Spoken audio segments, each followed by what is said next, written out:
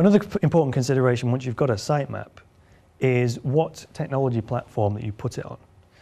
So when you look at a website with the naked eye, it just looks like one big thing. But under the skin, there are actually three main components to it.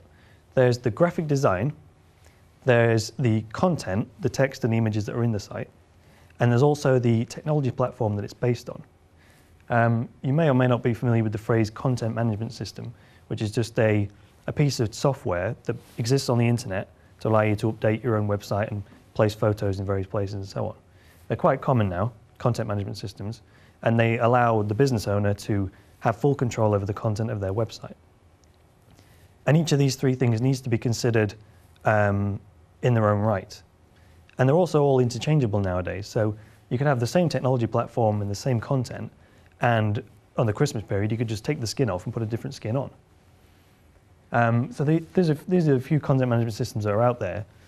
There are two types of content management system. One is a proprietary one, which if you go to like a web design agency who has programmers, they may have written their own version of it. So like Microsoft Windows, that is, you can only buy that from Microsoft because they have the source code and they control it. But there's also stuff called open source software, and you can get open source content management systems. And that's where the source code is available to anybody who understands that particular programming language. And the benefit of those is that they're free, first and foremost, and also you can get support from anyone.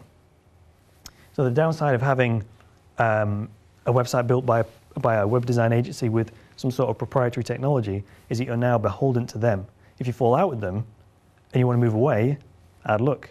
You need to find someone else who understands that technology. And if they've built it, no one else will. So that's kind of one of the things that happens.